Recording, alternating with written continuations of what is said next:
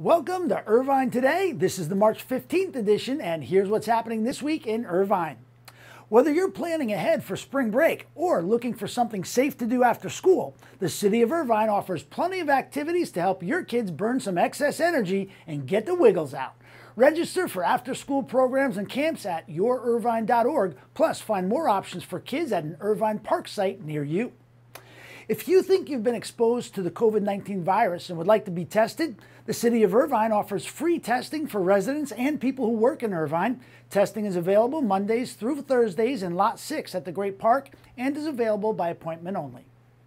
From 1 to 3 on Friday, Irvine seniors can come catch the luck of the Irish as the Rancho Senior Center parking lot is transformed into Shamrockin Alley. Enjoy a drive-through St. Patrick's Day celebration where senior services staff will be out to say hello and deliver sweet treats.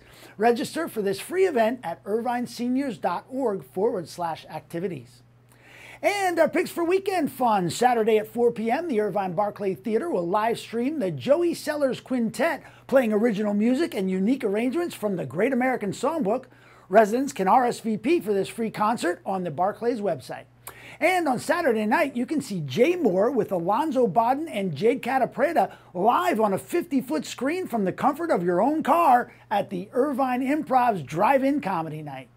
And always remember to eat your fresh fruits and veggies, which wait for you at the Great Park Certified Farmers Market. Pick them up anytime between 10 and 2 on Sunday.